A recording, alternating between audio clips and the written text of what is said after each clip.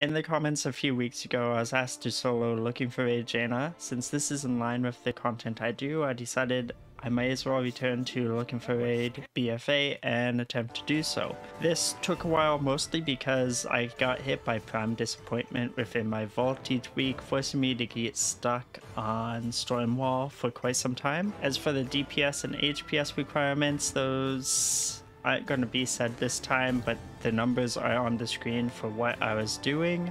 As for my gear, I was 241 eye level with a 252 weapon. Legendaries used I Convoke for Tinker and Jaina, and Jolt for Stormwall because the Voke legendary does not work out timing wise for Stormwall. Now then, onto the fight, starting with high Tinker Mekkatorque. To start off, this fight requires you to have more burst damage than steady damage, is somewhat caster unfriendly because of all the movement involved during this fight, but if you have mass AoE CCs such as mass entanglement, this fight will require much less movement. As for the healing required here, it depends on how fast you kill him. The more DPS you do, the less damage you'll be taking. First and foremost, start the fight, blow all of your CDs. He needs to die as fast as possible because that healing requirement just shoots up through the roof the longer it goes. You also use your CDs starting at the very beginning because you will not be shrunk right away, so you don't have to worry about the 99% damage reduction happening during your CDs for that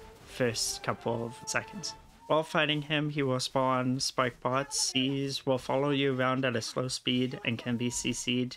This is generally why you have to keep moving, because the circle pass around them stuns you for 3 seconds and it can chain into you until you die. Otherwise, the spike bots will only just be spamming spike volley at you, which deals 787 damage each time per bot. So this is where the most of the damage from the fight comes up. I went over Shrunk a little bit, but when you are Shrunk, you deal 99% less damage. If you jump into a spike bot to try and destroy them, the fight will immediately end and you have to restart it.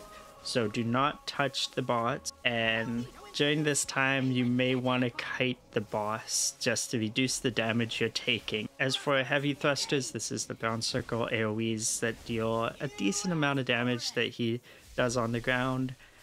Try to avoid them unless you have the healing to just get hit by them. During the intermission phase, stay away from the sheep on the ground and avoid the spire that fawns out of them. That is all there is to this fight. The hardest part is probably surviving the lower your DPS is here. Onto Stormwall Blockade. First off, Luminaria is immune to all damage while both mini bosses are up, so you sadly cannot just dive into the water, out-heal the water damage and kill it. That said, since we cannot cheese it, I will go over the boat mechanics. Starting with the boat on the left, this is pretty simple. Drop off the lightning anywhere you are not standing. It will silence you when you are hit by the boss, so in other words, if you see it on you, go to a corner, drop it off, move away. The beams here do almost no damage, but I think they still silence you, so if you're a caster, avoid the beams. If you're melee, who cares? Same with the lightning pulse, it doesn't stop melee other than Death Knights. On the other hand, we have the right boat. This is the main one to worry about, because when you hear the voice line, "Her song shall spell your doom," this is a warning that a harpy will be spawning. It is going to chime you off the boat if it is left alone, and if you jump off the boat because of the chime, there is no way back up and you will die. Now, the harpy has less than 8k HP on looking for raid difficulty, so it is very possible to one-tap it or kill it in 1 to 2 globals, which you really want to do the moment it spawns. Now, this fight is a high DPS check. You cannot let the elemental hit 100% energy, and the more time you spend on one boat, the more energy he gets. But at the time, if you kill one of the mini bosses, he gets 5 energy per second, meaning you will have to kill the other mini boss very fast. So save all your CDs for the second boat and kill the first boat as fast as possible using Bloodlust and drums as well as a battle potion for the first mini boss. As for Beastmaster Hunters, you can also use Bestial Wrath on the first boat because this is less than 1 minute CD for you guys. But if anyone else has like a minute CD, don't use it here, which means some classes that really rely on those CDs like Feral Druids with Convoke or Arcane Mages with Arcane Power and Radiant Spark are gonna have some problems with this fight. That all said, I would advise starting with the right boat, which is Brother Joseph, just to get the Harpy out of the way first, since it is the more mechanical boat. While you are on the boats, if the mini-boss gains a shield and starts channeling Storm's empowerment, deplete the shield immediately and interrupt as fast as you can. Now for the main boss, if you manage to somehow make all the DPS requirements, this part is rather simple. First you land and interrupt the boss, and if it gets the Stormwall debuff onto you, you run away from the boss as fast as possible just as it's about to expire. You then kill the ad as it spawns. The reason why you don't want the ad near the boss is because it will channel into him and give him energy. This is the only way the boss gets energy during this section, and if the boss hits 100% energy, it is a wipe. Once the ads have died, you usually get another debuff right away, and sometimes you will get 2 debuffs. It's usually under 20% health when you get the second debuff on you. When you are out of melee range for the boss, he will do much more damage than normal. This is because every second you are away from the boss and he cannot melee you, you gain a debuff increasing frost damage taken, stacking 100% each time. As for standing in the swirl AoEs, you can ignore them because if you stand in them, it just stops it from spawning pools. These pools really don't bother you during the fight. That is about it. Now we're off to see the wizard, the wonderful Wizard of Frost, because of all the hateful things she does. Oh wait, that's Sylvanas. My bad.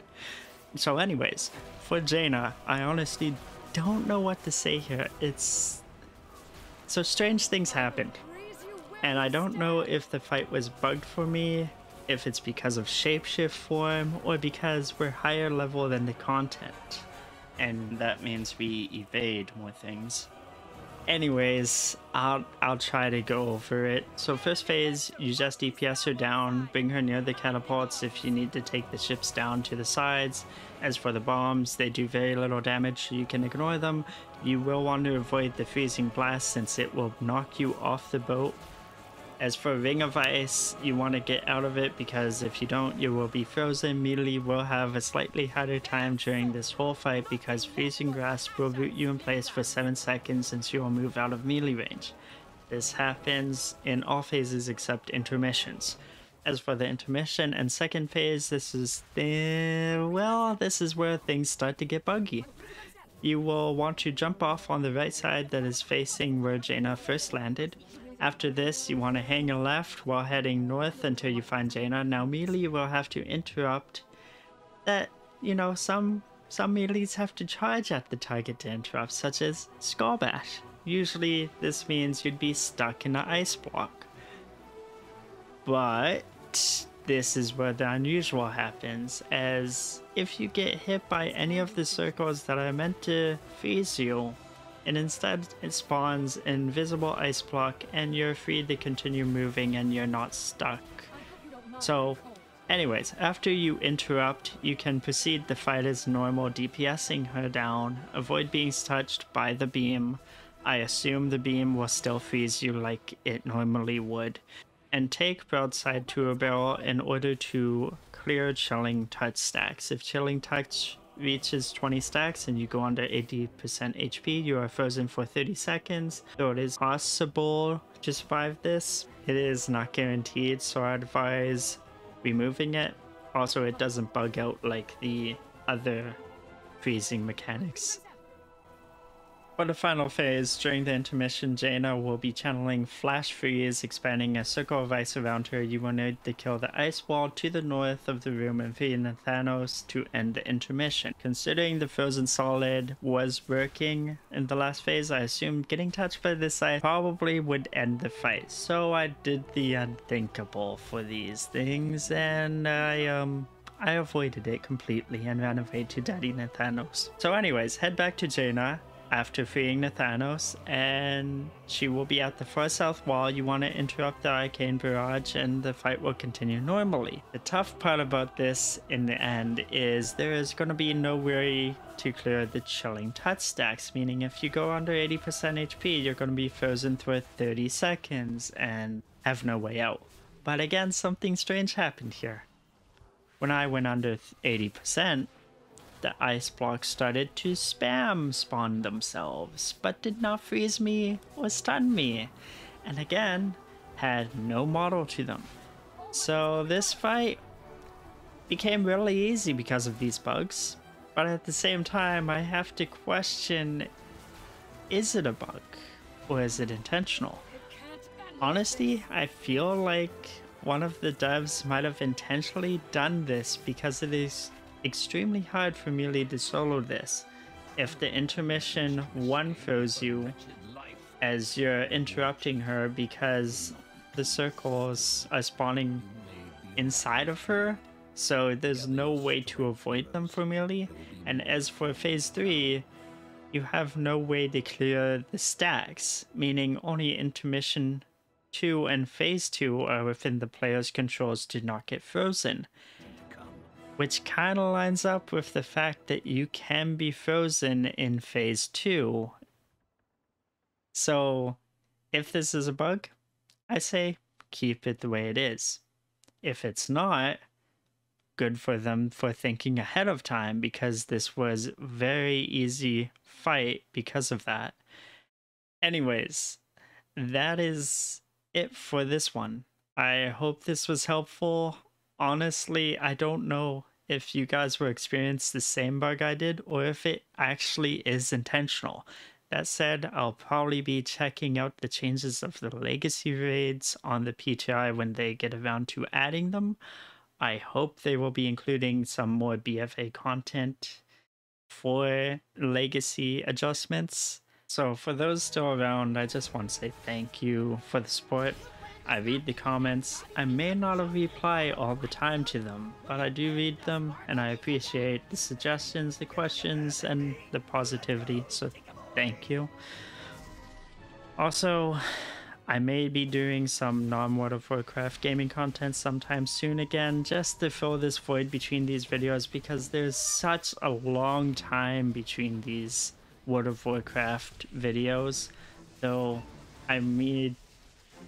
I feel like I need to improve a lot on my non-scripted videos, which means they won't be the best of quality. They're gonna be kind of shit, but you know, I don't feel like these scripted videos are the best either. I feel like I could do much better.